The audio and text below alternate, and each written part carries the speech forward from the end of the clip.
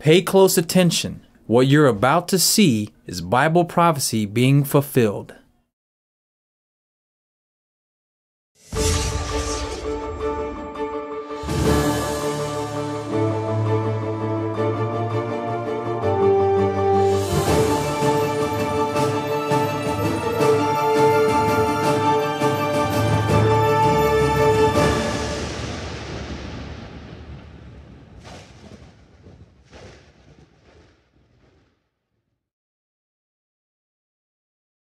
Welcome to another edition of YPN News, bringing you news as it relates to Bible prophecy and foretold by Yeshua Hawkins. Well, we have quite a few interesting articles today, Jeff, but we're going to start it off at first with a school in West Texas. About 1 in 15 students at Crane High School in West Texas tested positive for chlamydia. School officials sent letters home to junior high and high school students to let them know about the 20 cases that they found in the high school's 300 student population. And oddly enough, Jeff, that school also boasts an abstinence-only program that officials say appeared to not be working. Well, it seems like they could insert some character education in there to fill those gaps, and I'm sure they see some better results. Absolutely. Well, if you remember, we brought you a report on several Ebola cases from last year. Now, one of those was a doctor who contracted the disease in September and was given the all clear after being treated at Emory University. But now he's back in the hospital with Ebola teeming inside his eye. Now, in fact, the doctor's two blue eyes have since changed to blue and green, the infected eye turning green. Now, the doctor said it felt almost personal that the virus could be in my eye without me knowing it. Wow. The New England Journal of Medicine reported on his condition, saying in November of 2014 he had 20/20 vision in his left eye. Within 5 days of his symptoms, his vision had deteriorated to 20/60 vision in his left eye. Other than eye trouble, he has reported symptoms of fatigue, joint and muscle pain, and deteriorating hearing. Other survivors of West Africa are reporting the same symptoms, including complete hearing loss and loss of vision as well. So it looks like something that is obviously staying in the body for quite some time. Well, Zach Model is thankful to have his life as a trip to the Gulf turned into a nightmare. Now, he had a little cut on his foot when he was at the beach, and he said, "Water just splashed over my foot, and I didn't think anything about it." Well, he later noticed that his foot was a little irritated and had a red spot. Now, 12 hours later, the pain was so intense, he checked himself into the hospital. He continued, "By the time I got from downstairs to the operating room, there were giant blood blisters on my foot. After 7 surgeries, and of course an amputation of his leg, Zach, an avid carpenter and motorcyclist, had to find a new profession and hobby. He never thought just a few steps in the Gulf would change his life." Well, the state of Texas is the latest place to suffer from the damaging weather, as a system brought damaging hail and over a dozen tornadoes. A baseball-sized hail in such abundance that it accumulated on the roadways, making it look like it had snowed. Now, the National Weather Service reported that at least 19 tornadoes were reported, with much of the destruction occurring at night, so it wasn't noticed until daylight that the amount and the severity of the destruction to the homes and other structures was revealed then, and they also had some of flash flooding went along with the storms in some areas. Which has been extremely difficult to know about at night, especially with power outages and everything taking place. And so far, there were no injuries to report, but the storms did leave over 11,000 people without power. Well, Texas wasn't the only place to experience rough weather. Areas in Oklahoma had tornadoes that ripped a path of destruction in a once quiet community, destroying mobile home parks and killing 1 person. As we continue with disastrous weather, a little town of Venus, Texas, experienced a 4.0 magnitude earthquake. Residents say the experience was scary as the earth moved under their feet and things shook inside of buildings and on shelves. One resident of Venus, Bill Searcy, says he believes it's all because of the fracking that's taking place in the area. Now, the chair of Geological Services, Brian Stump, issued a warning saying we all need to think about the possibility of larger earthquakes in the region. Residents say companies are continuing to frack, so what can we do? They, referring to the earthquakes, are just going to keep coming. Yeah, sounds like that's a warning because it's not going to be letting up anytime soon. Well, SMU researchers say that fracking is the cause of a recent earthquake also that took place in Tarrant County, city of Azle. And of course, that's around the Dallas area in Texas. So basically, we're seeing an increase of these number of earthquakes taking place in areas where they hadn't experienced anything like this before. Well, looking again to the ongoing drought in California, Lake Mead appears to be nearing a breaking point as the snowpack in the Colorado mountains are at a very low. Now, the 50 million or so acre-feet of storage capacity that's typical between Lake Mead and Powell, when they're at full capacity, is rapidly diminishing, and the state of Nevada says it can't do anything to help. Now, today, those reservoirs are a quarter capacity, and experts say that it's a pretty scary situation. Oh, yeah, considering how much we depend on water, we need it for survival, for food, for agriculture, and everything. And currently, Lake Mead is down 140 feet below normal. The impact of climate change is going to play itself out in the water arena, some say. And Jeff, experts and activists and climate change advocates are saying that to simply ignore this and turn our heads and say that climate change isn't going to affect us, they say that's just insanity. Well, speaking of insanity, the insanity of war has taken an interesting turn this week after a U.S.-led coalition publicly announced its intentions to train and arm Syrian rebels. Now, YPN's Larry McGee has our story on the announcement that many suspect has been the truth all along. Larry, what is the government saying with respect to their intentions in this situation? According to Secretary of Defense Ashton Carter, the recent move to train Syrian seditionists, which is actually a part of a $500 million plan hatched by the Pentagon last fall, is allegedly being implemented as a part of a critical and complex strategy to combat the rising threat of ISIS.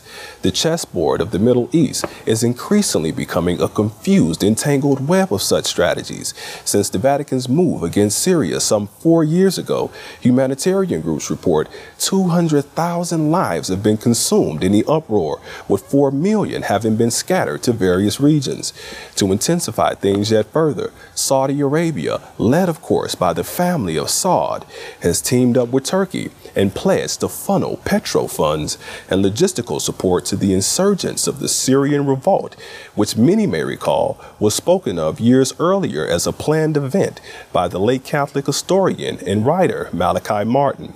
The ancient nation of Turkey, recipient of a personal papal visit in the latter part of 2014, is also in cahoots with the chief of the nations to both train and arm Syrian insurrectionists. The Turkish foreign ministry spokesman says negotiations between the two nations have been concluded and efforts could start as soon as this coming month. It is the American intention to train approximately 5,000 insurrectionists over a 3-year time period, and both Qatar and Saudi Arabia have publicly offered to host training sites. In Syria itself, video is now circulating of Syrian citizens in anguish and torment following what is reported to have been a chemical weapons attack. Syrian hospital staff report that at around 8:45, there was the unmistakable noise of helicopters. Staff reports that they didn't hear an explosion, but right afterwards, they started receiving cases. The victim's symptoms included eye and nose irritation, as well as breathlessness, and the suspicion is that the agent responsible was more than likely chlorine gas. For YPN News, I'm Larry McGee. Katan Jeff, back to you. Now, it does seem like the United States is branching out and has their fingers in a little bit of every area throughout the world. Absolutely. Well, the U.S. 173rd Airborne Brigade has returned to Ukraine. The elite U.S. military unit was in the country back in September when they trained Ukrainian forces during some international drills.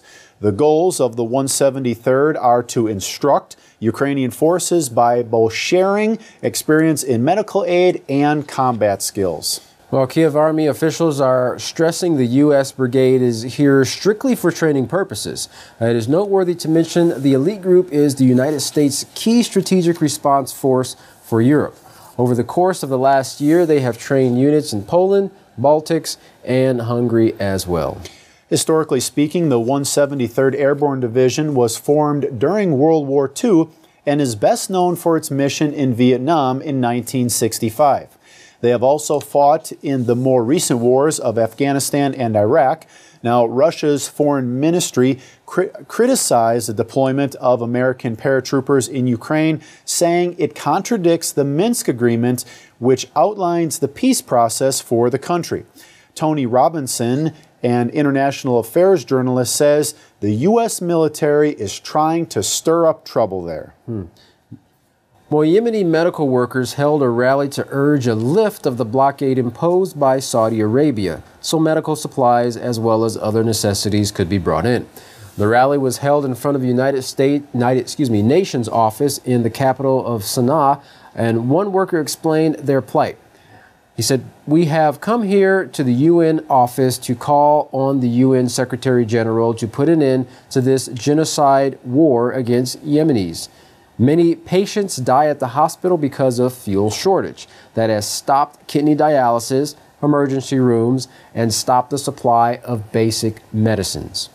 Yemen's National Commission for Documentation of Saudi Arabia's Atrocities has revealed new details about the violence against civilians committed by Saudi Arabia in cities like Sedo and Aden, calling them war crimes. In a recent press conference, the Commission called on the international community to put an end to the indiscriminate air bombardment, including the use of banned weapons like cluster bombs. Yemen's army officials also warned Saudi Arabia against further intervention into its affairs and attempts to cause division.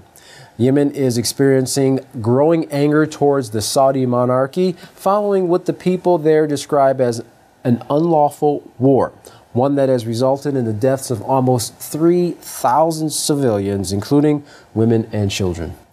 Riyadh has been accused of war crimes by political observers as well, pointing out that they are conducting unlawful airstrikes against civilians. And as was earlier mentioned, the ongoing aerial and sea blockades has made life in Yemen for the people there unbearable and has resulted in the deaths of dozens of patients at the hospitals. Well, Human Rights Watch published a report on their website showing credible evidence that the Saudi-led coalition has used cluster bombs during its airstrikes on Yemen. These cluster bombs were banned from use by an international treaty in 2008 due to them being particularly dangerous to civilians. The organization commented on the weapon, saying a cluster munition attack disperses small bombs or submunitions over a large area, and if there are civilians in that area, they will likely get killed and injured. Now, they often fail to explode, so they become basically landmines that pose also a threat to civilians should they come across them. Wow. Well, some reports indicate 3 to 4 dozen civilians being killed by these bombs, but not one Houthi rebel. It is still unclear or uncertain why such weapons are even being used. Now, in a recent attack, Saudi forces led a bombing campaign over Sana'a, Yemen's capital. One of the targets was Sana'a's only airport. One passenger jet sitting on the runway was hit. While no one was on the plane at the time, it was, however, destroyed. The attack was an effort to stop an Iranian jet from landing. Tehran reported the plane was carrying medical supplies but was forced to turn back from the Yemeni capital. Further north in the province of Sedo, more airstrikes were conducted on several villages. Now, this is the 9th time the Sedo province has been attacked by Saudi fighter jets. Local Yemeni sources have reported the warplanes have completely destroyed the communication infrastructure in the province. Riyadh has also carried out airstrikes against regions in Jav province, which neighbors Sado. There have been over 2,300 airstrikes since March 26, causing the deaths of over 3,000 civilians, as we mentioned earlier. Yeah, that's very sad. Well, continuing on with those airstrikes, why don't you take a look at this video that we're going to show you. And this is what some believe to be a tactical nuclear airstrike or tactical nuclear airstrikes in that area of Yemen. Take a look at this.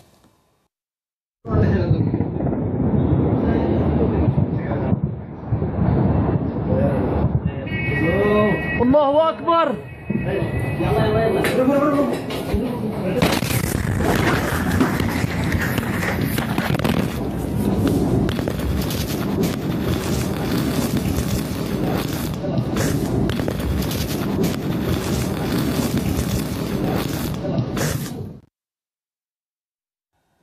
Wow. Well, as you can see there, Katan, having the little mushroom cloud and everything. All right. Yemeni officials are now saying there have been at least 20 Saudi-led coalition troops seen on the ground and more on their way.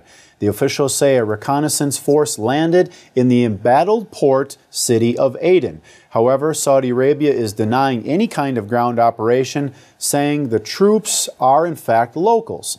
Well, 150,000 Saudi troops have been mobilized along the Yemen border. Iraq, Afghanistan, Pakistan, Libya, Syria, and now Yemen have all seen and experienced the devastating effects of war, and this is just to name a few.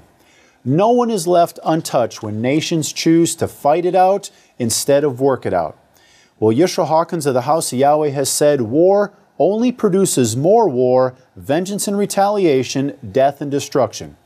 With the increase in knowledge for this last generation, mankind can actually wipe out all life and make the earth uninhabitable. Well, just as the nuclear destruction is prophesied, so is one place of protection. Order your Prophetic Word magazine and monthly newsletter today and find out where that place is. Here's how.